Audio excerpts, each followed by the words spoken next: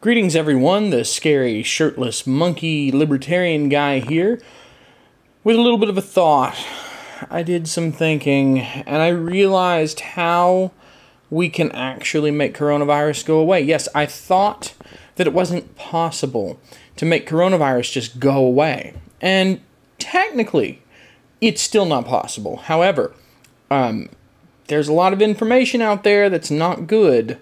For example, pretty much all immunity fades to near irrelevance after about 6 months, natural or otherwise. It doesn't really matter whether it's a vaccine or not. It seems that after about 6 months, you've lost so many antibodies that you're kind of screwed. So you're going to get it again. So the trick then is either we give Pfizer and other companies that make vaccines a ton of money every 6 months for the rest of our natural lives, or everyone needs to be exposed to COVID within 6-month periods. Every single 6 months, someone needs to be exposed to it. Basically, the trick is everyone needs to get COVID, so to speak. Everyone needs to be exposed to it on a constant basis. So rather than attempting to kill off all the COVID, which encourages mutations that get around the things that are stopping it, making it more virulent, for example, but not necessarily more deadly, rather than attempting to kill COVID, what we need to do is encourage COVID to mutate into a form that is both very easy to spread and not very symptomatic at all. We need COVID to become something that doesn't generally harm people very much, if at all, much like, cold and flu, and that is very easy to spread to other people. We actually need to get a weakened version of COVID to become endemic to the point that everybody is spreading it to everybody else. And it's just like any other bacterium or virus that we constantly have all the time. There are literally thousands upon thousands of bacteria that are in our bodies, on this desk I'm touching here, on that lens that's looking at me, everywhere. There's bacteria and viruses and all kinds of stuff like that everywhere.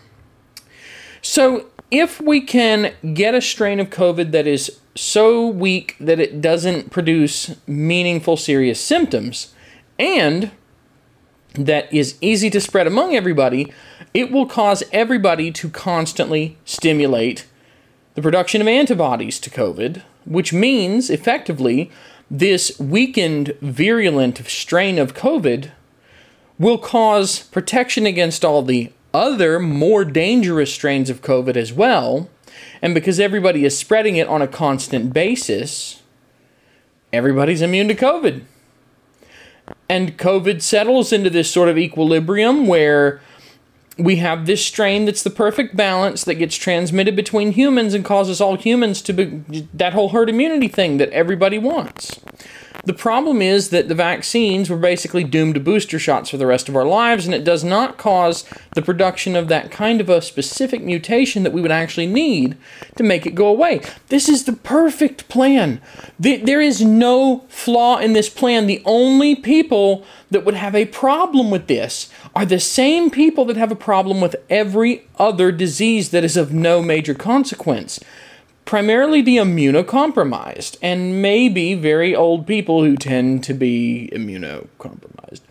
Anyway, apparently not wearing a shirt and showing you the glory of the hair that I am kind of getting scared of and might punch me in the face has just revealed this truth to me. That's really all there is to it. That's how we can beat it. But the problem is it doesn't exist yet. And over time, I believe what ends up happening is naturally you have diseases settle into this weak phase that is both very easy for it to spread, but also it doesn't kill off its hosts.